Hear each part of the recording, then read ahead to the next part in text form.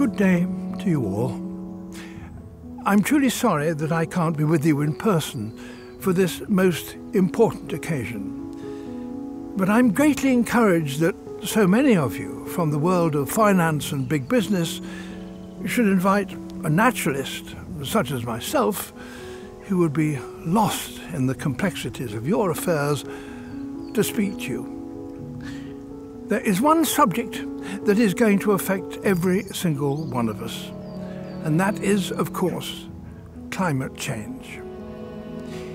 I grew up in Britain. As a boy, I yearned to see the glories of the tropical world, the mysteries of the rainforest, the jungle, the unbelievable beauties of a coral reef, nature at its most complex and glorious. And nowhere are these beauties and wonders more evident than here in Southeast Asia. The Coral Triangle, the global centre of marine diversity, and the rainforest, which is the oldest in the world, dating back to 70 million years. And when I got here, I was not disappointed. I came here nearly 70 years ago, and these wonderlands were exactly like that. But since that time, they've changed. They have been dreadfully damaged, and I have seen it happening.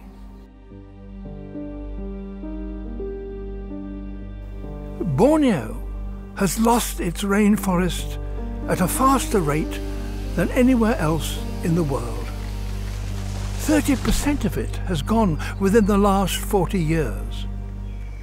Thailand and Vietnam, over a similar period, have lost half their mangroves, and in consequence their coasts and the cities built on them are losing their protection against tidal waves and storms.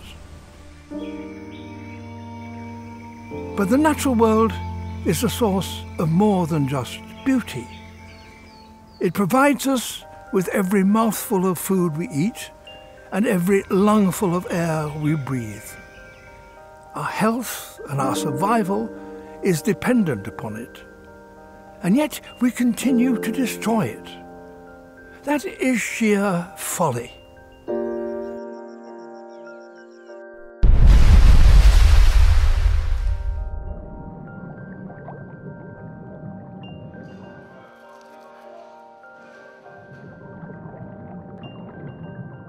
But these losses are not irreversible, not yet. Nature can recover if given the chance.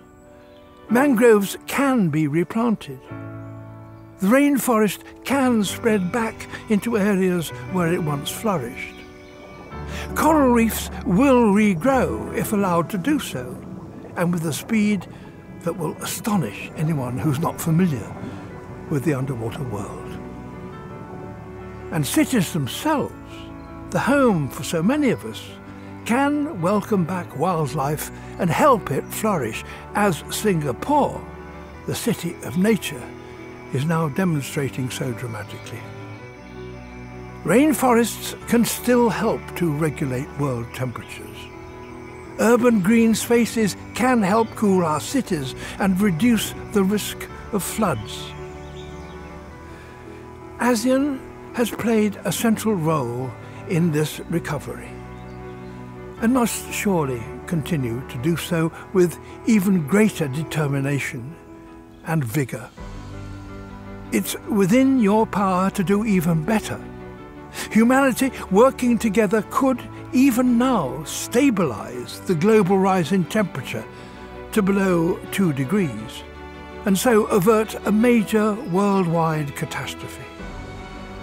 I'm truly delighted that the UK, as president of COP26 in partnership with Italy, is calling for urgent action to put the protection of nature and diversity at the very centre of climate policies.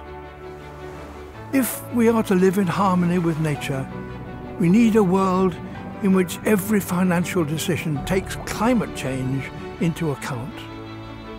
Financial markets have the power to put us on track to meet the Paris Agreement's targets and at the same time be a source of growth. As we come out of COVID-19 pandemic, we must surely strengthen these efforts and build back and build greener.